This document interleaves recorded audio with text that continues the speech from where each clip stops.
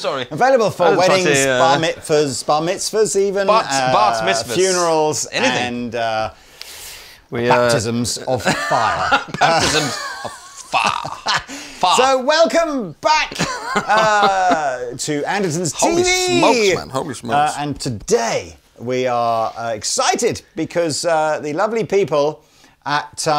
this might take a little bit of explaining this bit, but as you probably know, Fender Corporation don't just own and make Fender guitars. What? They own other brands too. No. And today we are honing in on what those brands have got new for 2021. So we've got some stuff from Charvel. Oh, and some stuff from Charvel. And some stuff from Charvel. We'll have videos on Jackson, including some very exciting new Japanese-made Jackson bits and bobs. And to not miss that stuff, you have to like and subscribe and hit the notification bell. You don't necessarily have to like it. You can dislike it, but you still have to subscribe and hit the bell. Then pop up banners up there in the corner. Our dear friend, crikey. He could be deep, I don't know. But he's deep, dear man. friend, Rabir, is joining us for some of the videos today. He's deep. And the other brand, of course, is EVH, the Eddie Van Halen brand. Yes. So stay tuned. And if you dive on over to our social channels over the next few hours, there will be lots of lovely people from those brands live from America. So talking about Charvel, Jackson, and EVH. And you'll be able to dive on, ask questions, and they'll answer them, I hope. Is that Miss Jackson? I'm sorry, Miss Jackson. Okay, so let's this is your start favorite with combination. the 6-string guitars here. Now, this beautiful guitar is called a Pro Mod SoCal. So we've seen the SoCal kind of thing before. It means basically it's got the scratch plate on it. But here's where there are some new cool features on this guitar. HSH pickup combination using Seymour Duncan distortions in both the neck and the bridge, and an SSL6, I think, like a single coil pickup in the middle. Seymour is dunking 1000 series Floyd, alder body, maple neck and fretboard on here with obviously the locking nut. If you want an ebony fretboard, they basically do this guitar in a beautiful blue called Robin's Egg Blue, coming on the screen now. Other than the ebony board and the color, it's all the same specs. You heard in the beginning, I had tons and tons of distortion on it and all that kind of stuff. So I've switched that off now. How in tune are we? Perfectly. It's all right, yeah. It's all right. Okay. So neck pickup on its own.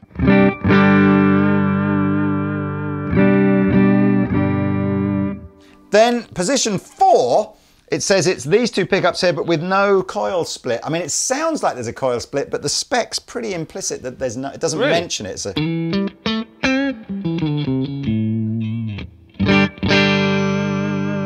That definitely sounds like a coil split Yeah, to me. I would have thought so, but the spec suggests that the coil split only happens here. But who knows? Is there a middle pickup? pull? These two, and this is definitely where the humbucker is split.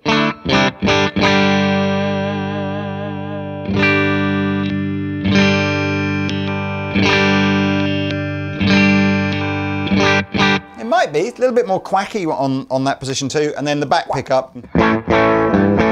That needs gain. Yeah, so on the board, what I had on for that opening bit was loads of pedals, I think, stacked into each other. So it was a boost from the Dane into the Lightspeed, into the Zenray, and some delay.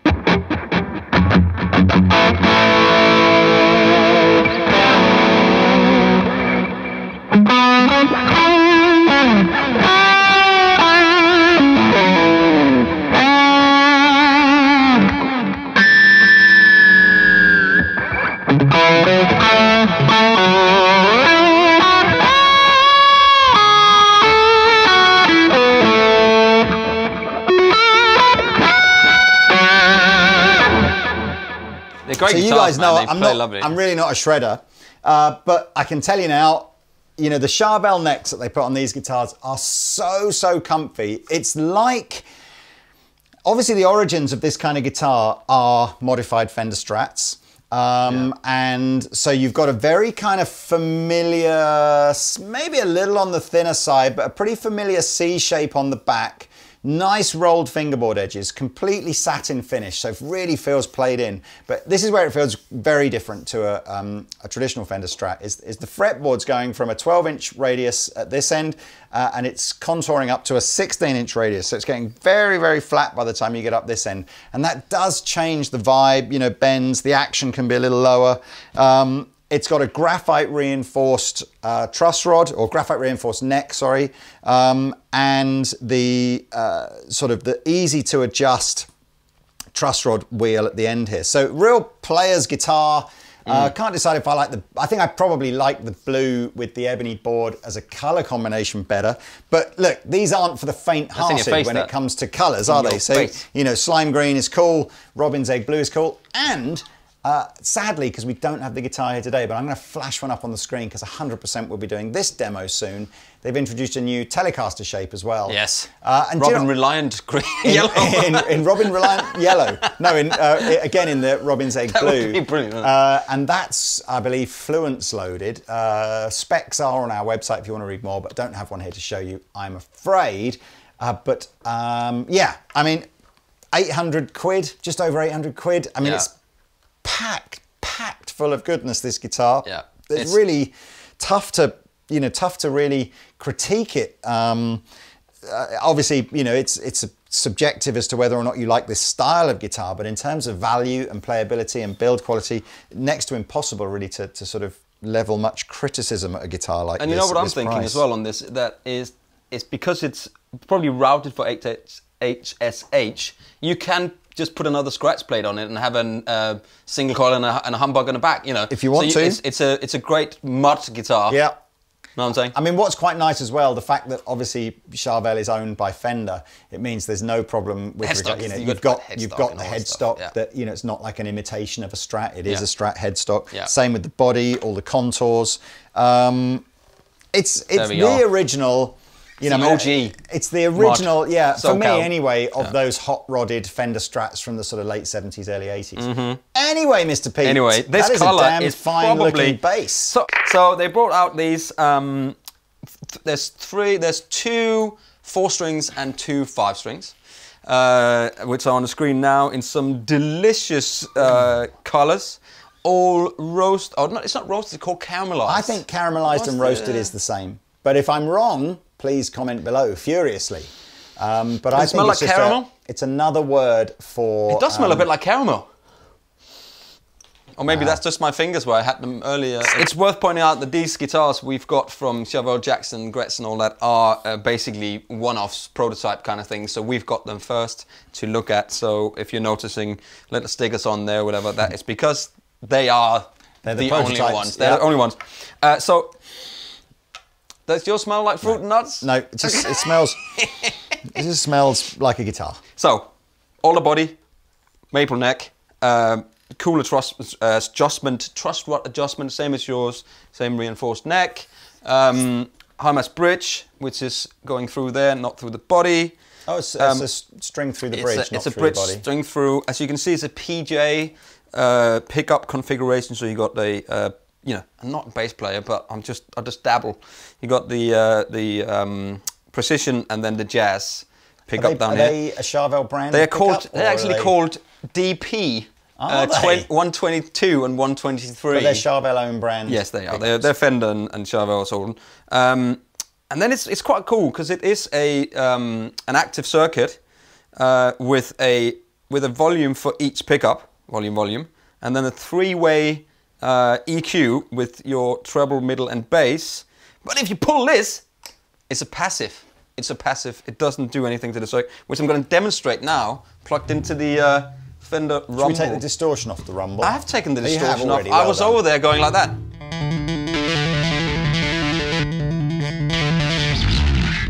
Like that, you know. What is that? A Rumble what? It's a Rumble 40. Is that all? That is a naughty, loud little bass amp. They're awesome and they're light. They're really light. Whoa. And that's plugged straight into the DI. That's what you're hearing. I've been working out. Not. Really slim neck here. Super slim neck. I mean, I've never played a bass with that slim of a neck. Jazz jazz feeling width on looks here. narrow. Looks, I would say jazz narrow. I'd say jazz neck, but it's even narrower here Even than it. Yeah, way. you just touched my caramelized neck there. See, that is very slim, isn't it? 12 to 16. The same super, idea, is it? Yeah, super flat, so you can get the... You want a bass player, they always want the strings super low. So I messed it up earlier. I said there was a volume for each pickup. Actually, the second one is a balance between the two pickups. I would have liked to have a little notch there. There is a notch! There is a notch! I didn't feel it first. There is one. There, right in the middle. I'm so pleased for you. That's the most exciting thing that's happened to me today.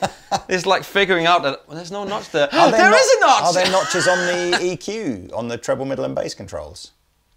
There is. Wow, it's so exciting. So if you put all those in the notch... But it's a bit faint, is it? It's... Oh, I love these. These look good with a little gold thing in there. I do love for hitting a notch, don't you? Is that not a good feeling when you're going... Well, I think as guitar players, we don't have notched knobs enough. No, we need to have them when more... you get them on a bass, it's like an exciting thing for us. And you know what? I really like these. I wish more guitars would have these knobs on them. What, the chrome ones? They just feel good. They feel nice to feel. That's too square. These are round, right? So, anyway. Let's go passive on this pickup. Okay?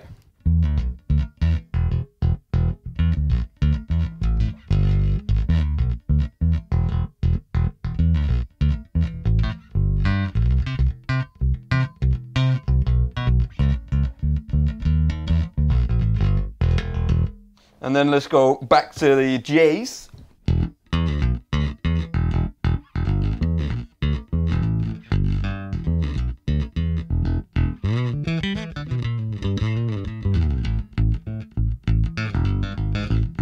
Let's go in the middle.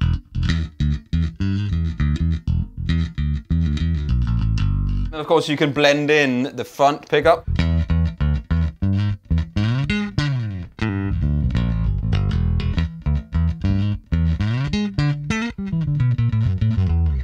Or you can blend in the back pickup. And you get that snap, right? Yep. Ah. And you're all on the passive mode there, are you? This is all passive, so wow. I can demonstrate that by going in the middle and then going. They don't do anything, do they? These small knobs are much more familiar to me. But they don't do anything now. But here's even more familiar. It's even more familiar. They feel familiar, and when I fiddle with them, don't they just do anything. But if I hit this back in,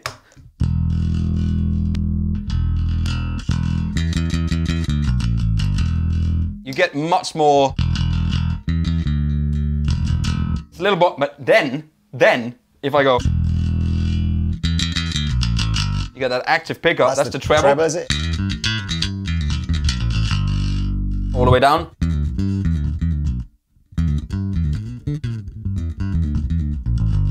Whoa!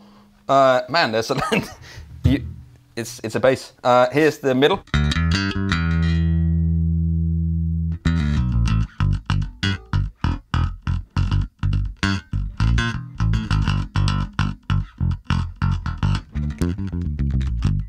And here's the middle all the way down.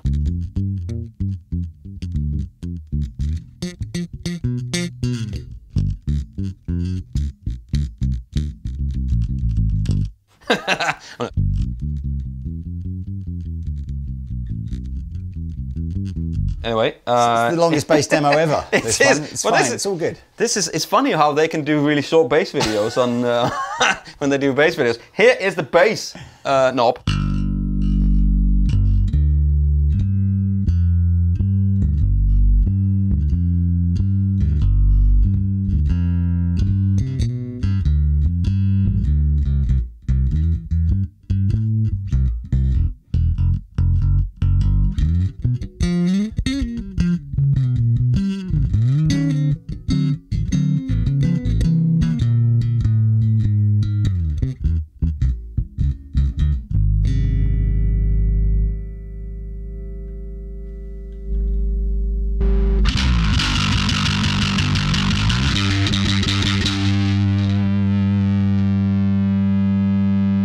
Nathan always do.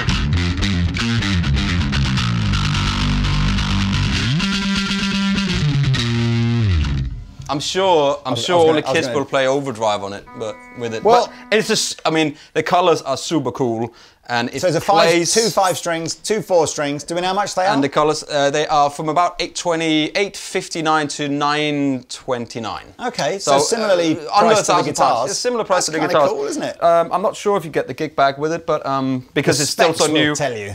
But Google is your friend, ladies and gentlemen. There's a little cavity for the Energizer Industrial. My favourite Scottish bass player. I love these, man. I think they're cool, and I think they play nice, and my fingers are not hurting, which is a great... Mr. Pete. Yes, Mr. Lee. You have that. I'll have that. Holy no. And because I kind of feel like, you know, people need to hear what... I'll aim it at you a bit. What this can do, sorry, without, you know, me playing my ham-fisted Actually, I'm not going to aim it at you, I'm it. just going to aim it away from me.